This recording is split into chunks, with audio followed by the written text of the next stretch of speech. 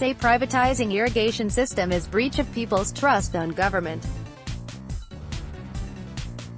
Several social activists have opposed the Maharashtra government's attempt to privatize irrigation sector in the state, saying it is breach of people's trust in the government.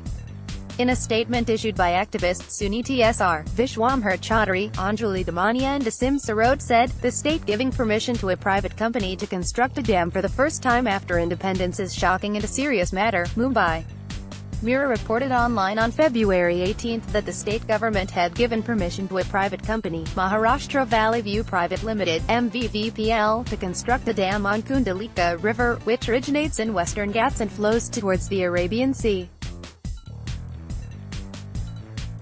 The dam will be used for meeting water supply needs of a private hill station being developed by MVVPL in Mulshi Taluka of Pune district. The statement by the activists said, just like the previous Congress NCP government brazenly gave the status of a planning authority to Labasa city, this government in the same manner is giving permission to a private company to build a dam.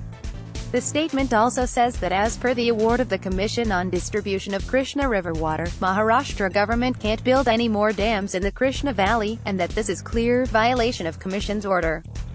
The Naresh Goyal Committee in 2011 clearly stated that Maharashtra's hill station policy is full of lacunae and instead of plugging these gaps, the state government is giving permission for new hill stations.